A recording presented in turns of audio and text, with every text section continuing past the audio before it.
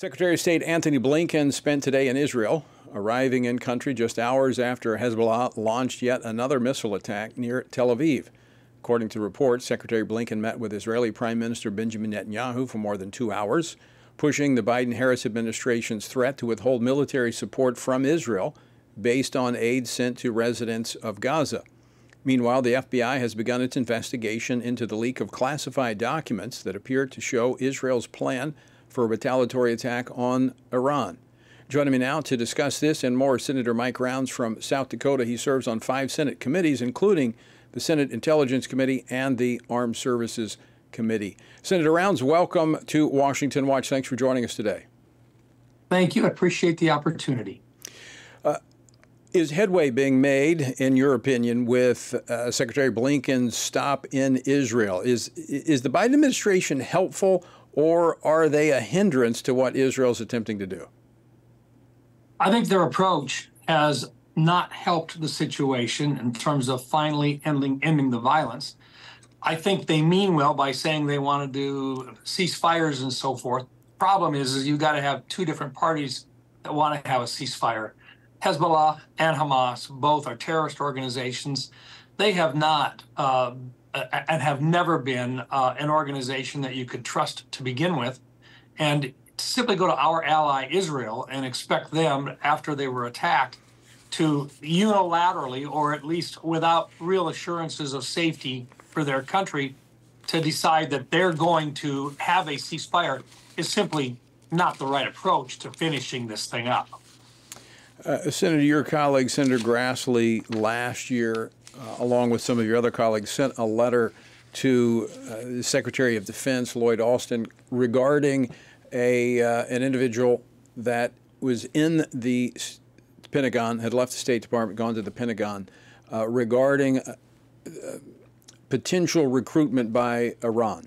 Are you concerned that the Biden Pentagon may have been compromised by Iranian agents? I'm not sure if it's the Pentagon or if there's someone within the IC community in general or the National Security Council. But what we do know is that Israel has a reason not to be sharing their most sensitive information with this administration. They clearly believe that there is a leak someplace. And right now, the fact that we're investigating to find out where it's at, it simply confirms, I guess, in our minds that something is going on within the administration. Don't know if it's in the Pentagon, don't know if it's in the IC community, don't know if it's National Security Council or within the White House itself, but somebody, someplace, the Israelis clearly believe is a leak. Now, I know that John Kirby has indicated that it may have been a hack or a leak. He wasn't sure which, but most certainly there is evidence that we have not done a good job of keeping proprietary information secret. And that gives Israel a real reason not to be discussing a lot of their plans with this administration until after they've executed their plans. Well, it's been over a year, but there have been concerns about Envoy Rob Malley, who was working on the Iranian nuclear negotiations. His security clearance was revoked because of mishandling of classified information, all surrounding the Iranian community, the Iranian recruitment of individuals within the Biden administration. So there certainly seems to be evidence of a track record here. For some reason, this administration seems to think that they can trust Iran. That's at the same time that we know that Iran has been trying to execute our former officers of the United States, including the former president. And look, these guys aren't to be trusted. And we should not be simply communicating with the Iranians on anything. And I am most certainly hopeful that this administration has not been sharing any sensitive information from Israel with them. And I'm assuming that they are not, but clearly this stuff is leaking out. Somebody within the administration is leaking it out, or they've been hacked, one or the other. But in any event, I don't blame Israel one bit for keeping a lot of the information very, very secretive and away from this administration. There's something not right in the White House or the administration, because that information should never have been in a place where it could have been leaked in the first place. Senator Rounds, you've been an outspoken supporter of Israel. You've been very supportive in your comments of them and your actions. if they cannot communicate with the United States, and I agree with what you just laid out there, how can they trust an administration where it leaks like a sieve? But does that mean Israel, it's almost as if they have to go alone? I mean, they are in an existential battle for the survival of their very country. I mean, this is not a good situation. Yeah, this is not a practice. This is not one of those things where no big deal. This is existential threat to their long-term survivability. And sometimes I think that the administration doesn't see it that way. They think this is one of those things where it would sure be nice if the Iranians would give up their nuclear programs, or we could limit it. And at the same time, they don't seem to understand that for Israel, they can't make a mistake on this. Israel has to have clear evidence that Iran does not have nuclear capabilities. And this administration seems to think that they can just negotiate with the Iranians and get something done. And that's just simply not happening. And at the same time, they've got to be able to communicate with our ally, Israel, and they've got to be able to keep this confidential. My fear is that they're not putting enough emphasis on the need to keep information shared by Israel a secret. They don't seem to understand that this is life and death in Israel, and that if Israel is going to give us information that we would like to have, we've got to take the extra time and effort to keep it secure.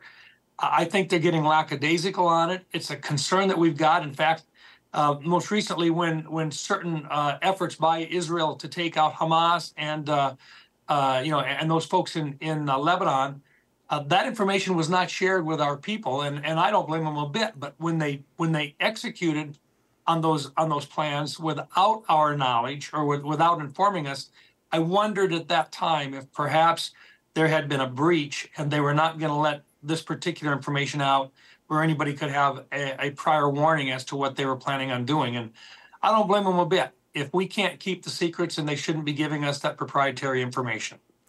Senator, when you combine that concern, that hesitancy to share information with the United States on behalf of Israel, combined with our lackadaisical support of them in their military operations, and I know we're all concerned about what's happening in Israel, in the Middle East, all the civilian casualties, could this have not been resolved much quicker if the United States would have worked along with Israel instead of appearing to work against them? We hoped it could have been ended earlier, but the only way you do that is by providing full support rather than dishing it out piecemeal.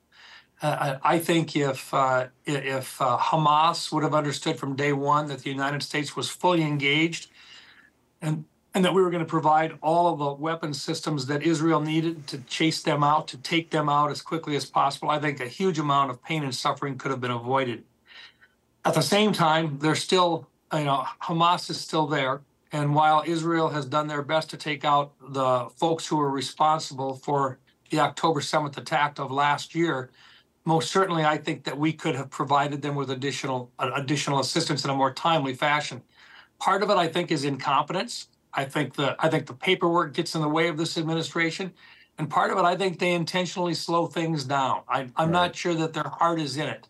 And that's not the right approach. Once you decide that you're in and you've chosen sides, and we have, I think having had the opportunity to help end this war more quickly would have saved lives. And you're absolutely right.